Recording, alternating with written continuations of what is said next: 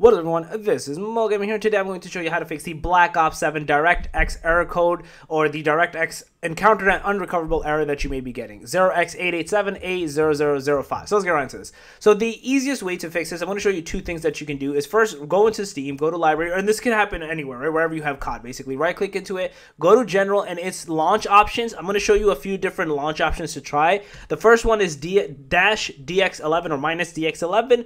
Try to run the game with this. Then the next one is DX12-DX12, and try to run the game with that. And then the last one is D3D11, right? Try these three and see if any of these three basically fix it for you. Once you've done that, then click into installed file, click into browse. In here, find the main COD exe file, so basically this one. Right click into it, go to properties, go to compatibility, and do run this program as administrator. Press apply, then press OK. And then final thing you want to do is basically, once you've done this, is to do verify integrity of game files. This will take some time and process to run, but make sure everything is installed and downloaded properly, and then run the game. Once you do this, you should be able to play. You should not get this error. This is like the easiest way to basically fix this, right? And then go from there. You could also just always obviously go to Google, download DirectX, like the latest version, install it directly from there on your computer. It might be possible that you just don't have the latest one, or just update your Windows if you haven't done so in a while. That could also play a part into this. It's not like console, right, where you just turn on the game and it just works. Over here, you do have to kind of like